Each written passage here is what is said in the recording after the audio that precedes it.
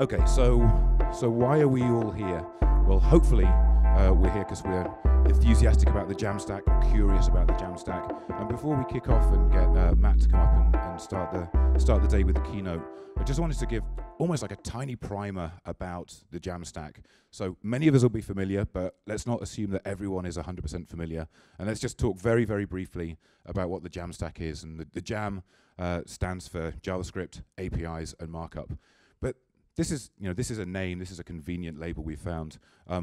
It's had names in the past. You might be able to argue that, well, this is an approach to building sites which has been around for a while. You might have, in addition to being talking about JAMstack sites, you might have talked about or heard about pre-rendered sites or static sites, or you might have heard about CDN-ready sites that can get to a CDN straight away. The term JAMstack came along at a convenient time for me because I was starting to describe exactly this kind of thing as the short stack, a stack which is shorter than, that doesn't include so many moving parts as a traditional web development stack, and also pancakes. Also, you may have heard people talk about web serverless. It's pretty much all describing the same thing, and it's a way of building sites, a way of hosting sites and getting sites out into the world that we're enthusiastic about, and I think we'll see a lot of that throughout the day. But let's just go into a tiny bit more detail.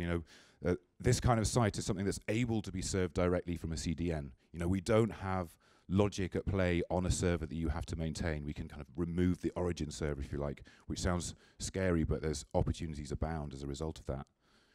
It also means that this is a site that you can then enrich with additional services. So the A in JAMstack being APIs and the J being JavaScript, we can now start to, in the client, enrich sites further with JavaScript and pull more content and functionality through things like progressive enhancement right in the client side. That's another attribute that you can associate with JAMstack sites. So just to kind of compare very quickly a traditional stack to the JAMstack, let's just break it down just for a moment and think about how something comes from the browser, gets into the user's eyes in the browser. So from the browser, making a request, this is a simplification, but perhaps we're hitting some resources that are on a CDN, but probably more likely we're hitting an origin server, which is potentially sitting behind some load balances that we manage. There's logic on those load balances that will then route the request to one of several web servers that we've got to make sure that we can handle the load, distribute the load, we manage the logic on those.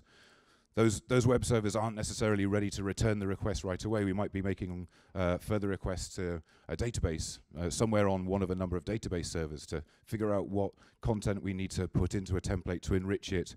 We pass that back to the web server, assemble that view in a template, pass that back through the load balancer, perhaps cache some of that on a CDN, make it available for the subsequent visits. But if these are dynamic requests, we might be doing this route every time. And then finally, we'll return a view to the user and into the user's eyes through their web browser. So this is kind of obviously a fairly a big simplification and generalization of that kind of traditional stack. But when we're comparing that to the JAMstack, sorry, whew, that shouldn't have happened.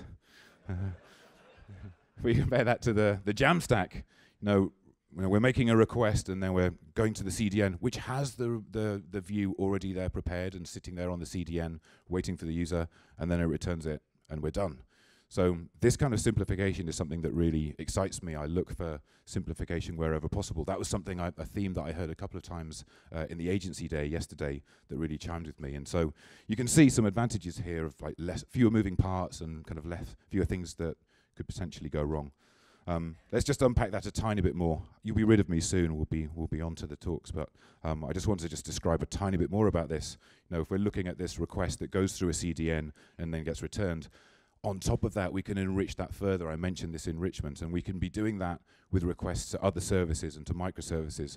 Maybe that we manage elsewhere. Maybe there are other vendors and other services out there we can leverage, and those requests can go, directly from the client. Or they could be going through the CDN. Matt showed a really nice demonstration of that yesterday. And indeed, these services and these microservices might be things that we leverage at build time. The build is what we need to look after in order to get things out to the CDN. And in this kind of environment, there's still a lot of moving parts there that you might think of, but this is really the only piece of infrastructure we necessarily need to control. And so the overhead for us is quite different. And I think that's where lots of opportunities come into play. So the idea that we have this set up really means that we can empower front-end developers because we've shortened that stack. There are fewer things that the front-end developer needs to manage in order to be a very powerful web developer. And empowering front-end developers is a theme we'll hear from Chris Coyer a bit later on in his talk. This kind of approach is really powered by modern browsers and the capabilities that they have, and we're going to hear content as well about that from Monica and from others throughout the day. I mentioned this term enhanced, and we can enhance the experience. We can enrich that through the great ecosystem of tools and services that are now blossoming around the JAMstack. Some of the sponsors here are involved in that, and there are many, many more tools and services that we can leverage, and it's a really exciting time. And all of this kind of impacts our processes, the way we build things, even the culture around the web development landscape. We're going to hear things to do with that from Jessica throughout the day.